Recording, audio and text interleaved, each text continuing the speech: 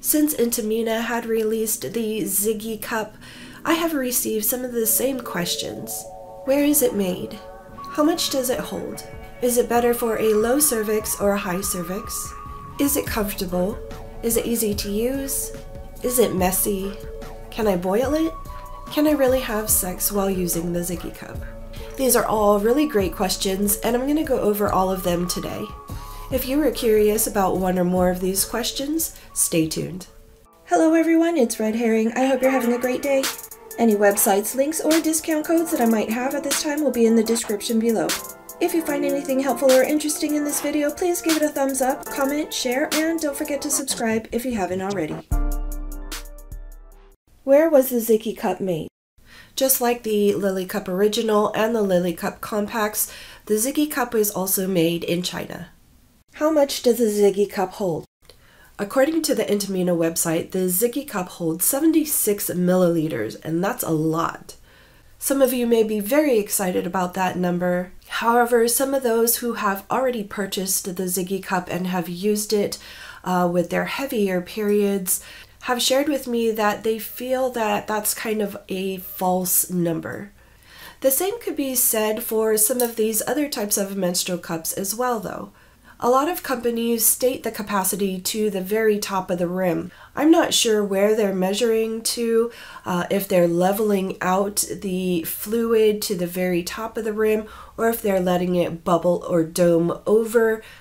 But if you were filling your cup up to any of that area, it would probably leak over with any type of movement that you make. You'll always want to subtract a couple of milliliters from the stated number to account for that. You might also want to account for if your cervix sits inside of the cup. It would then compromise some of that capacity. Unlike the other types of menstrual cups behind me, the Ziggy Cup has a collection area made out of a thin film. After the cup is inserted, the film might not expand completely. When your flow starts to collect in the film, it may expand some, but it's not always the case. Therefore, you also might not get the full capacity of 76 milliliters. Is the Ziggy Cup better for a low or a high cervix? Unlike the other types of menstrual cups, the Ziggy Cup doesn't need to nestle around your cervix. It sits partially inside of the vaginal fornix next to the cervix and then creates kind of like a hammock to your pubic bone to collect your flow. Since it's inserted and positioned differently, it's said that the Ziggy Cup should feel comfortable for a low or a high cervix.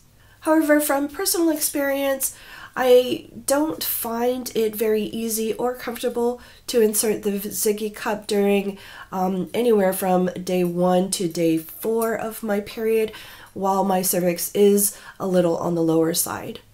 Towards the middle and the end of my period, my cervix moves up a little bit higher, and I'm able to insert the Ziggy Cup completely and also tuck it behind my pubic bone without any issues. Is the Ziggy Cup comfortable? We're all different, so we're all going to have different experiences with the Ziggy Cup. As I said previously, I'm not able to use the Ziggy Cup in the beginning of my period, but I'm comfortable using it at the middle and end of my period.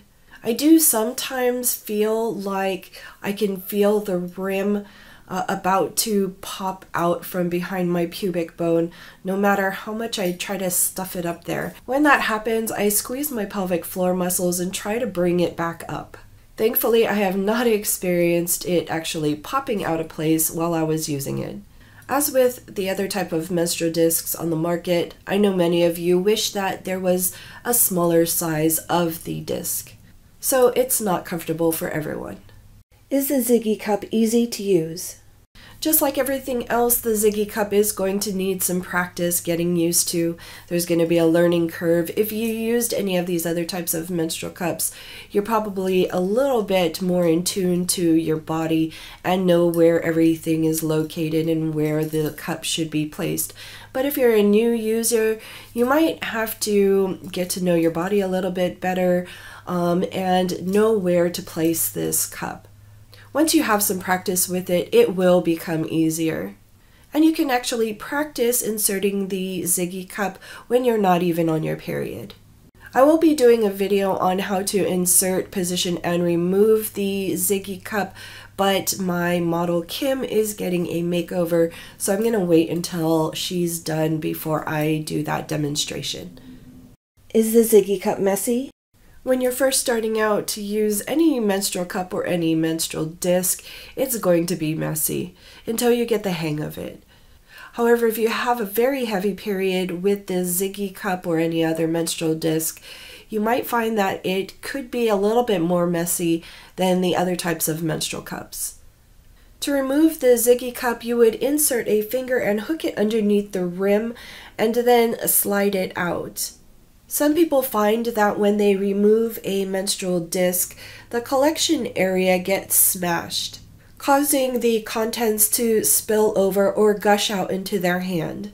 They have also said, and I have experienced this as well, is as soon as I untuck it from behind my pubic bone, the contents will also gush into my hand or into the toilet. Some people like to keep the cup upright when they remove it and then dump the contents into the toilet when they're ready, or some like to pull it straight down and let the contents dump into the toilet directly. Both still has your hand in the way, and so the menstrual disc might be a little bit more messy than the menstrual cup, since you can keep the menstrual cup upright until you're ready to dump it into the toilet. Can I boil my Ziggy Cup? According to the Intimina website, you can boil the Ziggy Cup. It's actually recommended to boil it before your first use.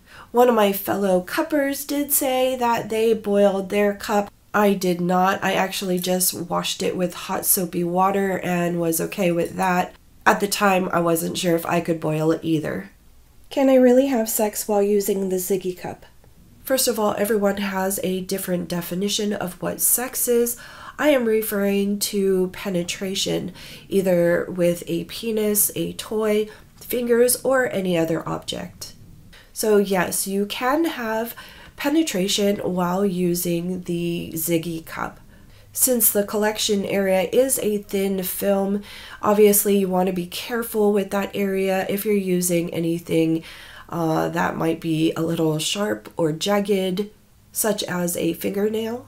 I personally have not had a chance to use the Ziggy Cup, but I have used other menstrual discs in the past, and the Ziggy Cup is a lot softer and quieter than those other types of discs. My husband was able to detect the collection area on those cups and also the rim, and he prefers the other types of menstrual cups over the discs in the end. But there are many of those who only purchase the menstrual disc for the purpose of having penetrative sex while on their period. They find it both comfortable and mess-free. Well, that's all I have about the Ziggy Cup for now. I am, again, working on a new model, and then I will be doing a segment on inserting, positioning, and removing the Ziggy Cup. I'm a visual person, so I totally understand when you need to actually see what's going on to figure out where to put everything and how to, adjust. So I'm going to try to get that out as soon as I can. If I missed anything or if you had additional questions, go ahead and leave me a comment down below.